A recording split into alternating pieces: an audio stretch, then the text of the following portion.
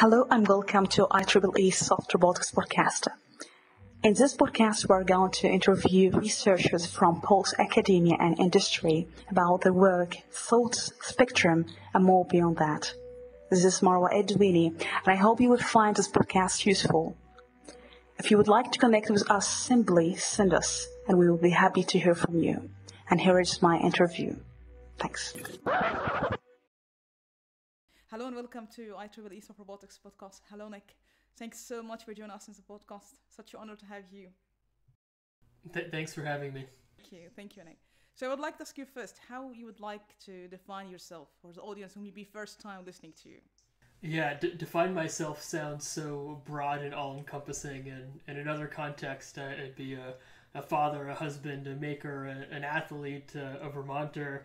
But in this context, I'm Nick Cheney. I'm an assistant professor of computer science at the University of Vermont and faculty in complex and data science here. I'm interested in machine learning, especially systems that learn how to learn. So in combination with a long-standing interest in embodied intelligence and the relationship between structure and function, a lot of my work and my lab's work is understanding how the optimization of structure and function allow the other to happen and vice versa, how you can find structures that allow for complex functions and how you can find controllers that allow you to create complex structures. So we asked each guest about their childhood. I'm curious about your childhood, and I saw also you do photography. It's very fascinating to see that this also has this side of your research. But if you tell us about your childhood, because you have all this talent and passion for science as you do. So how was your childhood was? Do you have any memories about your childhood? Yeah, my childhood was fantastic and a lot of fun, and I've been lucky in so many ways throughout my life, but one of the best was just to be born where and when I was to a very supportive and encouraging family, and I don't have stories like some of the others of coming from a research family or doing robotics and engineering when I was a little kid, but had a family and parents who supported just kind of general curiosity and having a wide range of interests, and I think that's shaped a lot of me and kind of the way that I approach my work with just an abundance of curiosity for all sorts of different things. The maybe closest I can come to the prototypical story of doing robotics as a kid was I remember the old appliances at my house. My parents used to let me take them apart and try and put them back together after they broke before we threw them out in the trash. So not quite building robots, but one step in that direction maybe. Great. So I'm curious to ask you for your work, Nick, because you have a lot of interesting approaches in your work. But before that, what could be something for you when you look to the evolution and I saw your picture, it's very inspiring when you see the nature and evolution. And most of your work already, you have a lot of inspiration, but what's something maybe, I don't know, maybe something you couldn't understand yet when you try to see what we have in evolution and what we try to design? What really makes you inspired that you can also work in your work? I think there's correlation here between what you do in photography and I don't know, maybe I'm wrong, but certainly, yeah. I'm constantly inspired by nature, and you're right that one of my many hobbies is trying to be out in nature and observing just how beautiful it is, and I think evolution and machine learning play together really nicely, and it's something I got really fascinated in. Thinking about kind of not just all of the amazing beauty and function and specialization to different tasks and environments that you see in biological creatures, but being someone interested in how things come to be and how they learn and develop.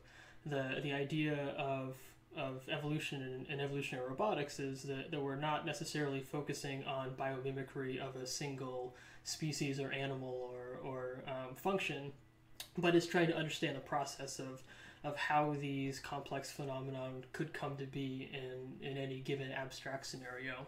And I think for me that's really appealing, to try and understand how things came about and not just how they are, even though that's could be many entire careers, just looking at the things around us, a related but kind of different perspective. Mm-hmm. That's very interesting. So related to this part, I'm curious to ask you, since you try to understand how these things work, one of the questions we always ask about embedded intelligence, or maybe how you get inspiration. For example, you mentioned biomimicry or bio-inspired, and since we know all the design may be adaptable, but when it comes to robotics, how you figure out something maybe beyond what we have in nature, because we know we have this certain fitnesses and certain environment, and we can't evolve simply everything that can reduce the fitness. So when it comes to robotics, do you think we can pass what we have already in evolution, and how we can do that? Yeah, it's certainly our goal to take what's amazing and inspiring in natural systems and evolutionary systems and bring them into robotics. It's also a really hard thing to do, because I think that we have a very naive understanding of many of these biological systems and biological phenomenon. So I wouldn't go so far as to say that we're actually duplicating or mimicking these biological systems with any degree of confidence or certainty, but we're trying to move in that direction. And certainly you mentioned adaptability. That's I think one of the core things that I think is so interesting in biological systems is how they're adaptive in so many different scales, that you have evolution on really long time scales, and development kind of both mentally and physically throughout lifetimes, and learning in the here and now. And I think that framework of building things that are kind of robust and resilient and scalable, but especially adaptable at all sorts of timescales is one of the great lessons in biology. Just being able to pay attention to your surroundings and yourself, and use that as a scaffold to build the complexity that you need for any given task. Can you give us an example, Nick, about something maybe in nature or evolution for you hard to understand, you can't figure out? And for you, if you're listening, what are the approaches do you think the first thing you have to consider, so that you can maybe have some sort of understanding how the system is working, and what could be beneficial to be inspired in your design? Yeah, again, there's so much we don't understand about nature. I don't even know where to start. Maybe one of the things that's so fundamental to a lot of the evolutionary computation work is just even how you represent some complex structure or phenomenon in a set of amino acids. How you write down the blueprints to what makes something as complex as your and I behavior, or the way that we look, or the way that we go about doing anything in the world around us. And it turns out that to optimize structure and function to be adaptable and efficient and effective, that understanding that relationship of how you go from your genetic encoding from your blueprint to your phenotype, or how you actually are instantiated and interact with the world is such a complex phenomenon that we have some ideas of how that works in biology, even without a full understanding, and are even much further away in our computational work too.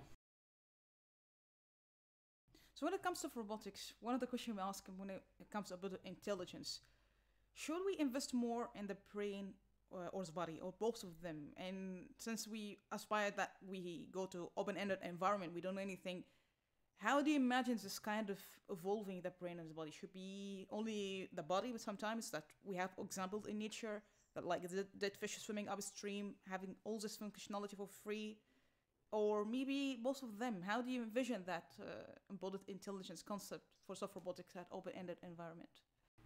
Yeah, that's a great question, and one of the things I love about our field is that we kind of blur the line quite a bit between the intelligence of the body and the brain, and both are certainly important. The example you give of totally passive behavior just from the way that the fish is shaped is a great example of some kind of very immediate low level physical interaction with the world, which seems like something that is really well suited for a really well designed body and form.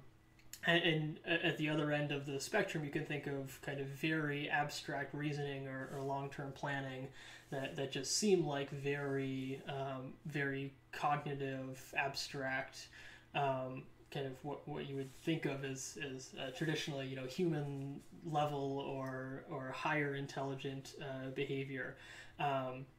That is certainly influenced in many ways by the body, but seems like something that's more apt to the brain. And kind of throughout the spectrum, there are interactions of both of these pieces that I think I think mean for the interesting questions that we have in things like autonomous robotics that you really need pieces of both, and you can come up with really excellent demos or kind of particular examples if you just look at the body or the brain. But I think really autonomous and generalizable behavior, especially as it deals with moving around the world or interacting with the world in any way, which is most complex tasks, you really can't have one without the other. Mm-hmm. Great. And I'm curious to ask you, because we have also some guests in the podcast, and they one of them say that maybe the intelligence or maybe consciousness is not related to the brain or the body, maybe something else. Do you agree with that? Do you think when it comes to robotics, maybe it's something not related to have like this kind of sense of self or intelligence? Do you think it's beyond the brain and the body, or does it make sense to you when it comes to robotics? Yeah, I guess this discussion gets philosophical very quickly about how exactly you define the brain or the body or intelligence or consciousness, and I can imagine different definitions of each of those, which would lead to different answers. If we're thinking of the consciousness kind of in the way you and I think about consciousness of kind of the story that we tell ourselves or how we feel as we interact with the world, I think that is something that is I would imagine that that's something that occurs in the brain, just because I can't think of anywhere else where that would happen. But it's not the kind of classical robotic control that you would think about in terms of you get some sensory information and you process it to do some motor output, but feels to me, and I should say I'm certainly not a cognitive scientist or neuroscientist, even though I'd like to think about those things sometimes. But to me, the evidence seems like this is very much a story and a narrative that we tell ourselves kind of over the top of that basic brain-body interaction. And so in that sense, I totally could see how it's something outside of what we would typically think about as the functions of the brain or the body in robotics as we define them or as we think of them for kind of engineering and optimization. But I would certainly think it has to live in there somewhere. Yeah, I agree with you, yeah. So coming back to redundancy or resilience, and I think that's something also it would be curious, if many students would be curious to know more about that.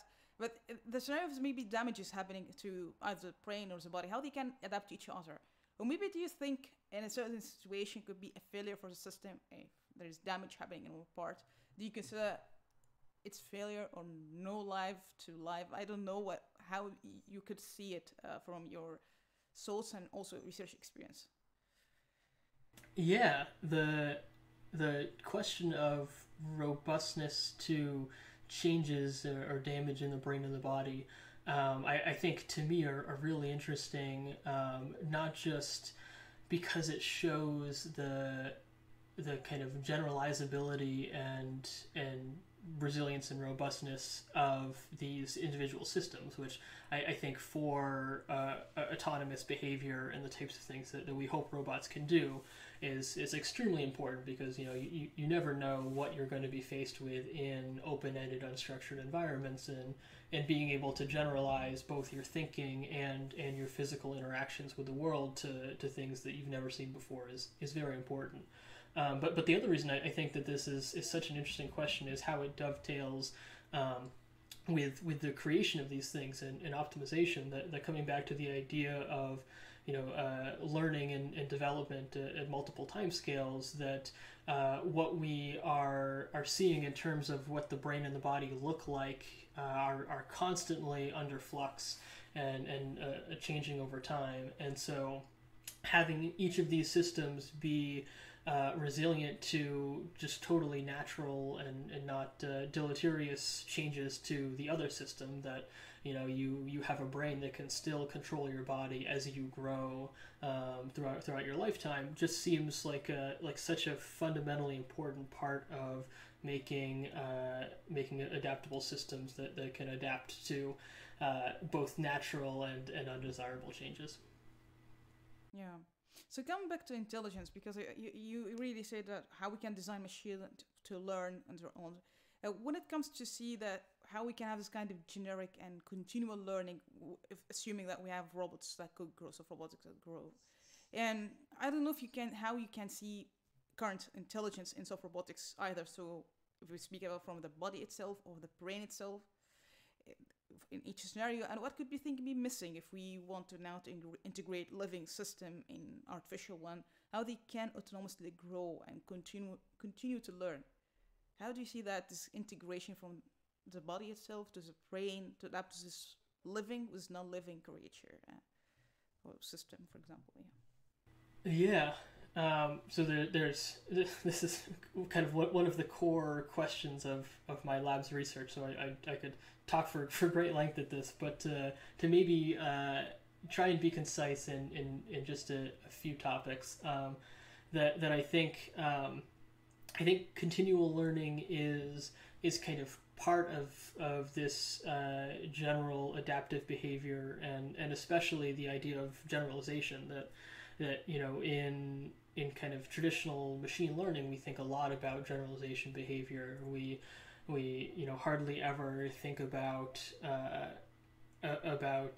designing a system on a particular task and then seeing how well it does at that task. The interesting thing is always how it generalizes to new things it hasn't seen before. And in robotics, and I'm certainly guilty of this myself, I feel like often we have a particular task or environment in mind, and we design something, a control or a robot that's well suited to that task, and hopefully usually it does well there. But that leaves so much open to how adaptable it is to totally new environments. So the continual learning perspective is one that I really appreciate there, and it's certainly challenging. The traditional machine learning systems and robotics as well are really meant to be specialized systems, and is one of the many ways in which they differ from kind of how you and I are designed and interact with our environments. And so thinking about that is extremely I think an extremely interesting problem to work on. What could be challenging, or maybe technological roadblocks that we can achieve this kind of learning that have this generalization and also continual learning? So where do you think this kind of that is hard for you to deploy when it comes to robotics? Yeah. So there's two parts of the continual learning that I think are really tricky, and one is being able to see new task environments and to adapt to them, and so being incredibly plastic in how you're able to change over time is crucial to this. But the flip side of that coin is that when we think about continual learning, and instead of kind of looking at the next task, this forward transfer, we also think about backwards transfer, which is saying how does the new thing that you've adapted into also fare on the things that you've seen before.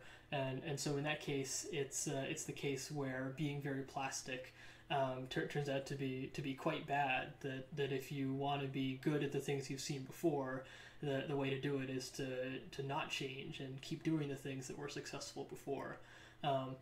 And so finding this middle ground between the two systems, or between these kind of these two competing objectives is something that's really tricky. And there's lots of attention right now to this problem in machine learning, and some kind of really excellent approaches around trying to have memories of prior tasks that let you still pretend you're in those environments, or ways to limit the way that you learn new tasks so that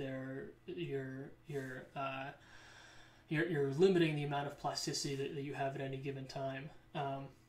And the approach that my lab happens to take is more related to the second one, where we try and think about this on multiple timescales and at multiple levels of abstraction, and think that there must be kind of low level things about each task or environment or situation that you need to adapt to, and there must be some higher level mechanism which is modulating how and where and when and why you adapt to each of the new tasks.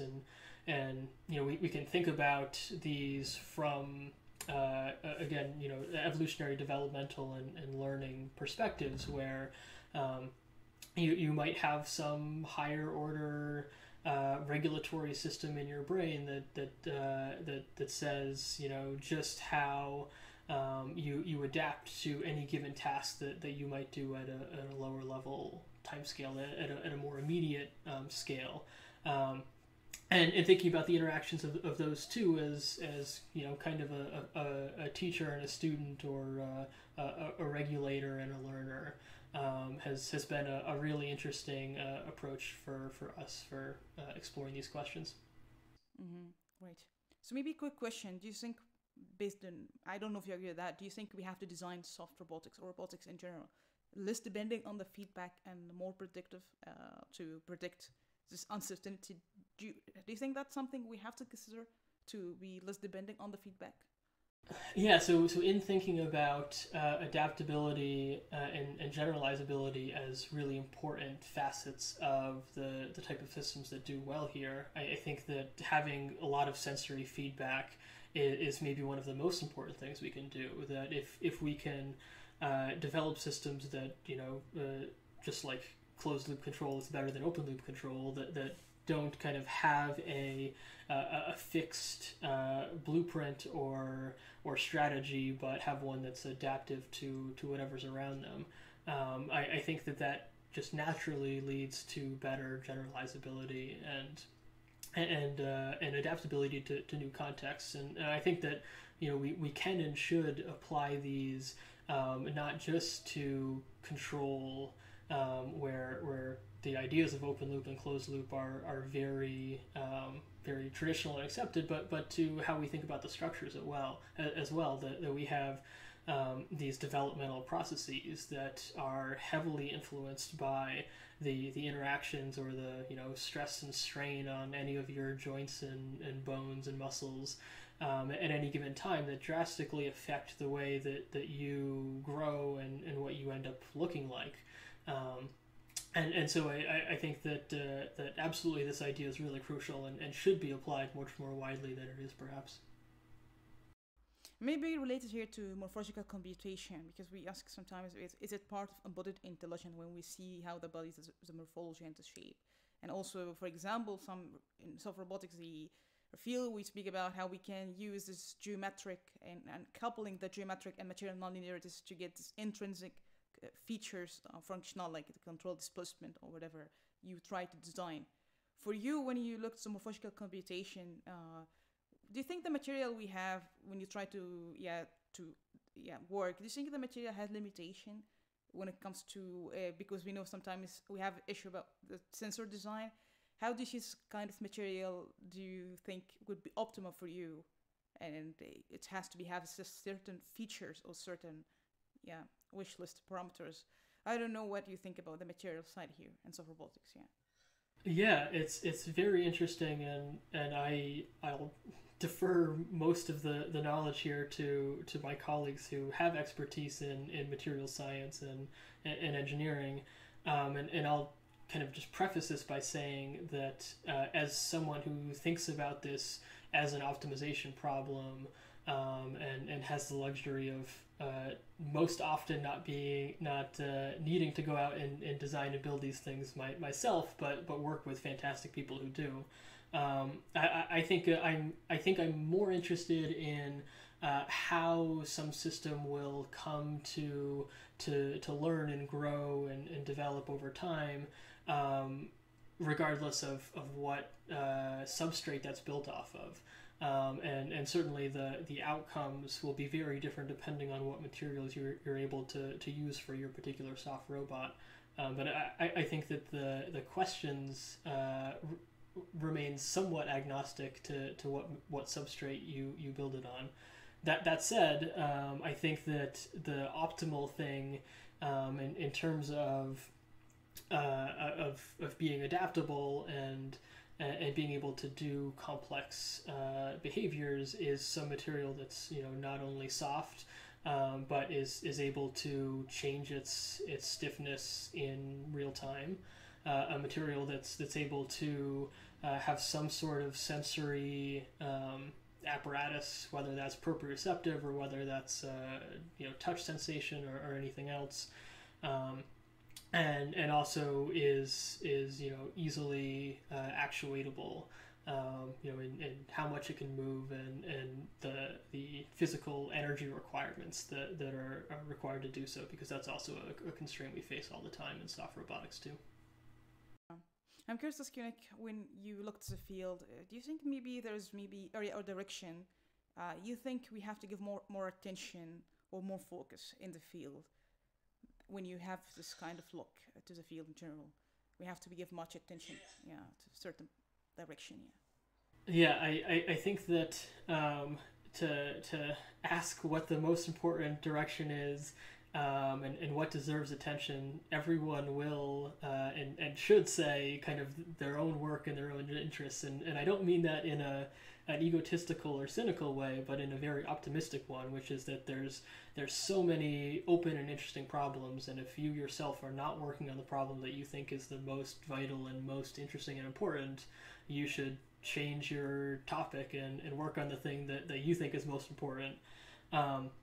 So yeah, personally, I'm extremely interested in the design tools, and again, especially the relationship between structure and function for designing these robots. That we've made enormous leaps in the materials that we have, and in especially the complexity at which we can build robots. That additive manufacturing the last 5 or 10 years has been an absolutely phenomenal breakthrough, and we can print things with almost arbitrary complexity and scale and detail, and yet the tools that we have to take advantage of that shape complexity, and create really intricate and well adapted forms is certainly lacking, and the ability that we have to control those forms, and especially make forms that are easily controllable, I think is an area where we could see lots of impactful innovation, and so I think that that from a practical perspective, that's where I'm most interested and excited, and from a slightly more theoretical perspective, I think that one of the things we kind of overlook, and again, this comes back to the idea that in robotics we kind of so often look at specific demonstrations, which are are themselves amazing, but it sometimes makes it hard to take a step back and look at the broader picture. And I think that a lot of the way that we talk about morphological computation and embodied cognition are tend to be just because of the nature of how hard they are to describe, kind of very anecdotal, and look at specific examples and say, well, obviously there's morphological computation here, or obviously there's embodied cognition playing a role in the system, and I think that we're I would love to see kind of a more overarching theory of what exactly that is and how we define it, but especially how we measure it. That this is something I was really interested in grad school before getting sidetracked with so many of the challenges that came up as stepping stones towards this problem. But the idea of being able to really objectively in a general way measure morphological computation, I think would be really impactful for soft robotics, and kind of especially selfishly perhaps for me as someone working in optimization, that we can improve and optimize the things that we can measure well. And we can measure performance or locomotion speed or navigation really well, or how well you can pick something up really well, but to be able to optimize towards more abstract things like morphologies that enable more morphological computation, I think would be really game changing in how we think about design. Thanks so much for sharing that. Yeah. But I'm curious to ask you also about simulation to reality, because I think maybe even a student is curious to know from you what's actually seeing the delta gap when it comes to the material. It's hard sometimes to simulate viscoelastic material or capture this nonlinearities in the material. So what do you think maybe we have to do that we can reduce this gap? Or what do you think from your experiences we can do? Yeah, this is absolutely a really critical and important problem, and like you said, it's an area where I have dabbled, but really defer to others who've spent more time working on this problem. But there's kind of two approaches, at least in my mind, and one is to kind of work on getting all of the details as precise as we can in our simulation, so that we're narrowing the gap between simulation and reality, and that is just such a hard thing to do, to capture every single facet about what makes reality so complex that's I think kind of gone out of fashion, and maybe the more scalable and I think a more popular approach is to think about creating systems that are just more robust and more adaptable and more generalizable, so that when there's this gap that we know exists, we can think about having systems which can acknowledge there's a gap and still cross it. And so this could be in constraining the system, that if we think about the types of gates that we might expect a robot to have, that you can do tricks like reduce the time scales so that none of the dynamic gates are available, and you can only do static gates, which tend to transfer better. But I think that thinking about this again from a kind of more machine learning perspective, thinking about generalization and especially kind of diversity of the training experiences which you give a system or a robot, that people have thought about for a long time, introducing noise into physics simulators and running lots of trials, or looking at evaluating systems in multiple simulators at once, acknowledging that each one is probably biased in a different way. And I think that sort of that focus on generalization we can, take way beyond there in the ways that we develop brains and bodies that are good for continual learning that I hope will push forward on much more. Thanks for sharing that. Yeah.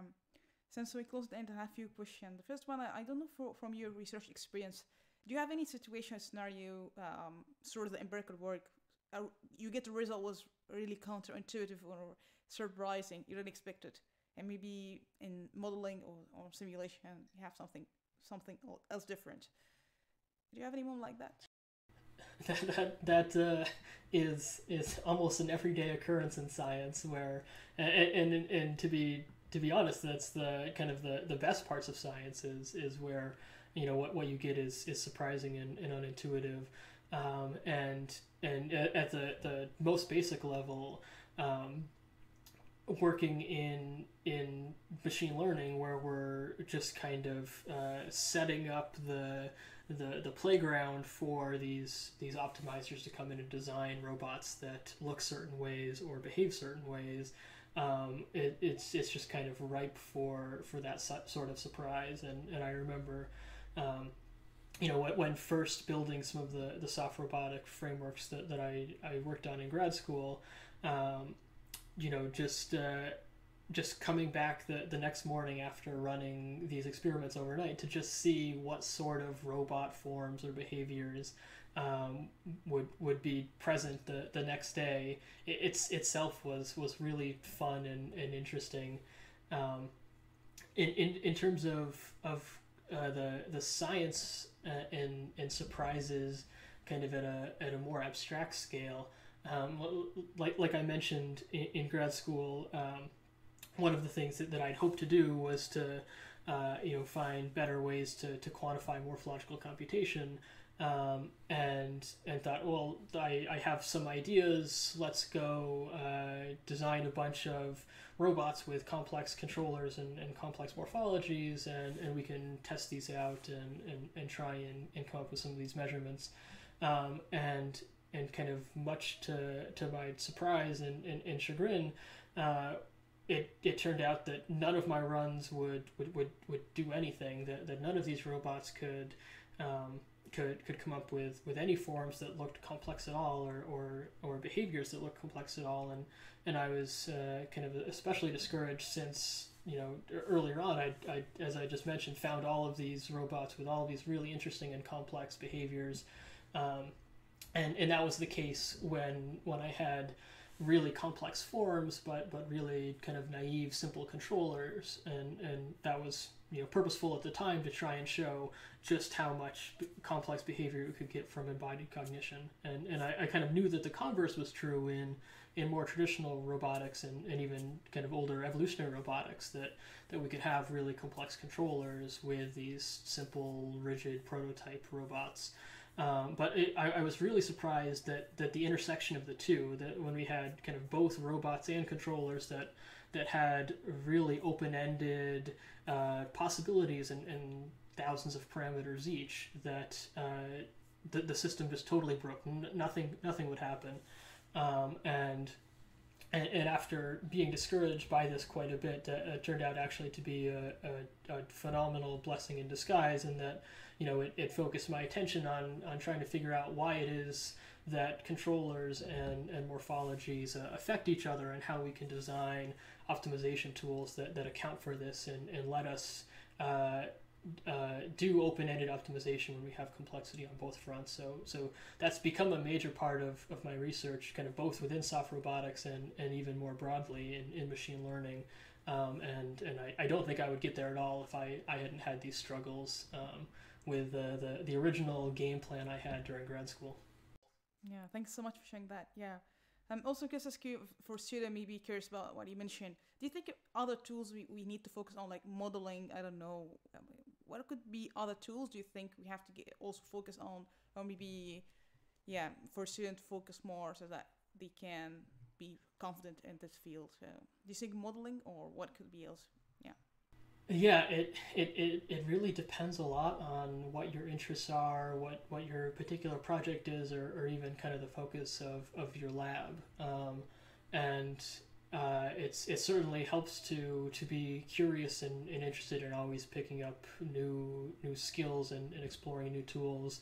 But the kind of best advice I can give for new students especially, but just for kind of how we carry out science is just to be at places that have people from a lot of different backgrounds, and yourself be really open and curious to ideas and tools outside of your field, and so often especially in grad school and here in my own lab as well, try to do something or understand some process, and wouldn't have been able to figure it out if I didn't have someone who was working on material science at the desk next to me, or a really great machine learning person sitting across from me, and that rather than kind of having a focus on all of the different aspects that you could possibly have, which is just impossible to cover all your bases, just to know people who are experts in each of the camps. I don't know if you have any crazy ideas when you have this kind of all this talent and you try to get this inspiration. I don't know if you have any crazy idea when you think like, I need this to the robot be in a certain morphology. I don't know, maybe I don't know what kind of crazy ideas do you have. Yeah, I sometimes take inspiration from biology for specific ideas of what the robot should do, and sometimes take inspiration for applications of what's the most impactful thing that we could be doing with these systems. One of my favorite kind of crossovers of those two was kind of after developing this soft robotic framework that I had, and looking at examples of biological complexity in nature, especially kind of the high embodied intelligence, high morphological computation, things like an octopus. Ended up writing a paper kind of just for fun that was a soft robot that initially at the beginning of its optimization was this solid cube inside of a box with little holes in it, that was inspired by watching an octopus squeeze through these little holes within a cage. And asking the system to try and figure out how to find the best structure that was most able to fold and contort itself to get out of it. I'm not sure that's kind of like the grand vision killer app of soft robotics, but was a fun example for me, who maybe doesn't do a lot of these kind of specific applied projects in this space, to just build a simulation of one that I found interesting and kind of had a proof of concept for in nature, and just to see what happened. And luckily it ended up working out that the soft robot did indeed find a way out.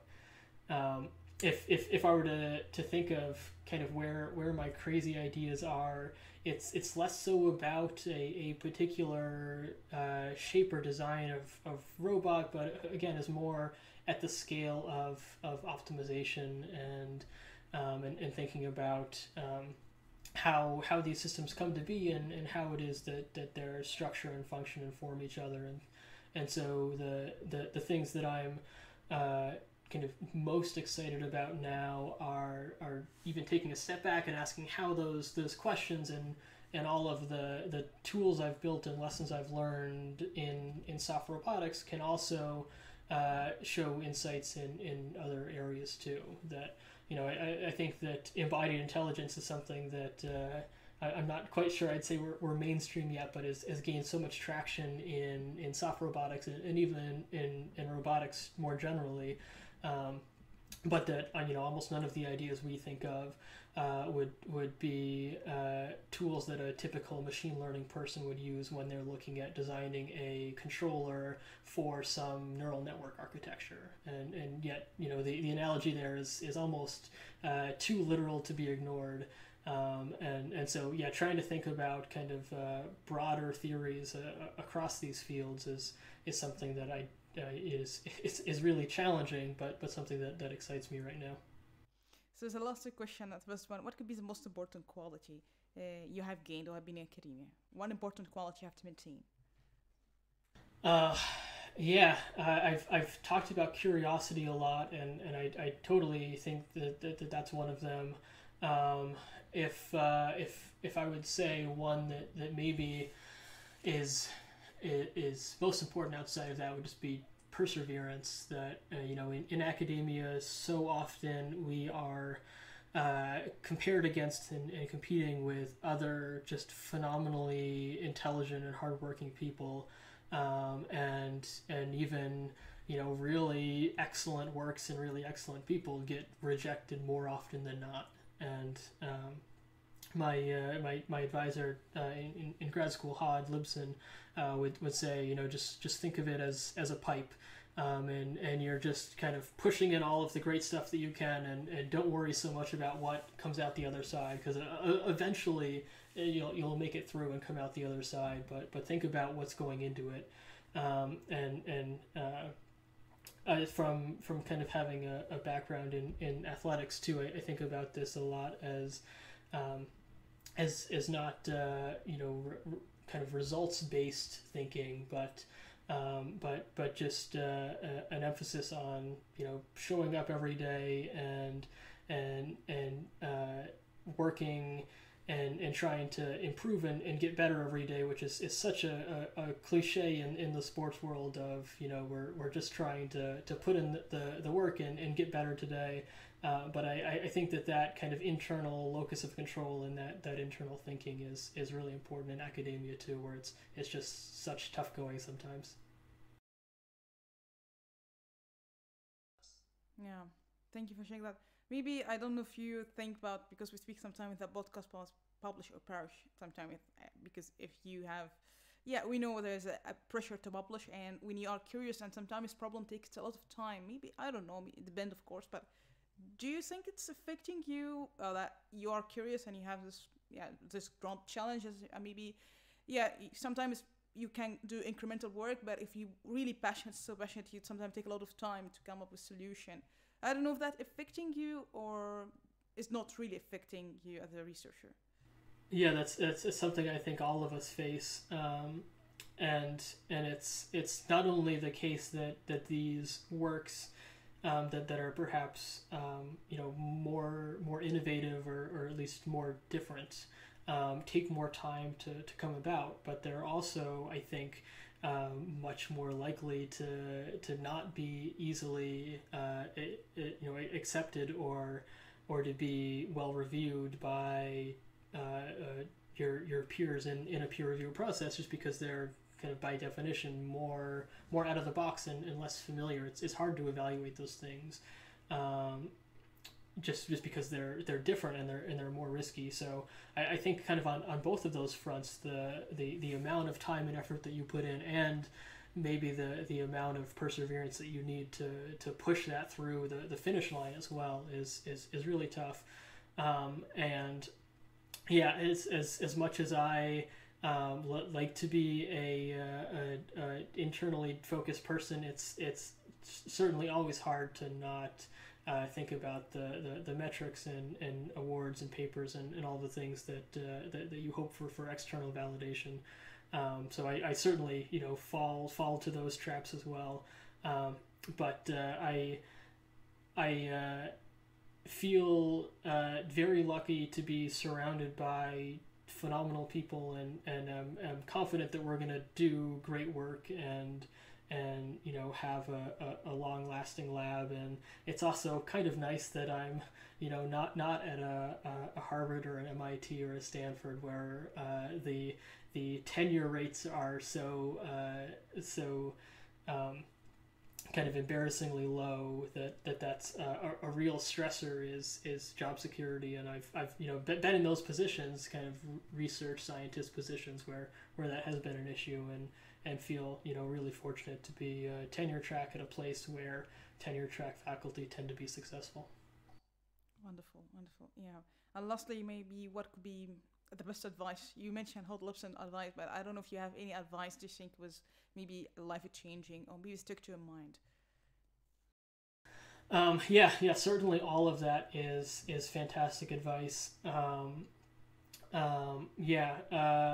For new scientists, outside of those qualities, I would say advice for doing good science is something I feel like I continually learn from a longtime collaborator here in Vermont and very good friend Josh Bongard, that good science doesn't have to be complicated, that it's often more challenging and more impactful to take some complex phenomenon or problem and distill it into its simplest, most basic form and ask questions about it there. And that finding a simple question and answering a simple question is very often a really hard thing to do, but kind of the most important thing you can do in science is to really find out what's at the core of your question and go after that and not be distracted by all the other complexity in the problem. Wonderful. Thanks so much, Nick. I don't know if you have any final words you would like to say. Do you have any final words you would like to say before we close? No, this has been fantastic. Thanks for taking the time today, and thanks for doing this podcast as well. It's certainly been isolating and stressful times during the pandemic, and having found this podcast recently, it's been really nice to be able to hear the voices of a lot of friends and colleagues who I haven't had the chance to go out and talk with at conferences lately. So that's been really fun for me personally. Thanks so much, Nick. I do appreciate your time, and you are very inspiring and also very intelligent researcher. I appreciate your time. Thanks a lot. Thank you. I appreciate it. Thanks.